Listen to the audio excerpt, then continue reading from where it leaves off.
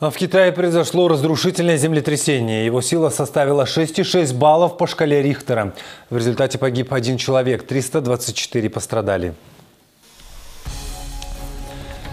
Эпицентр находился в уезде Цзинго в нескольких километрах от Юньяня. За землетрясением последовали еще 2 сейсмических толчка меньшей интенсивности.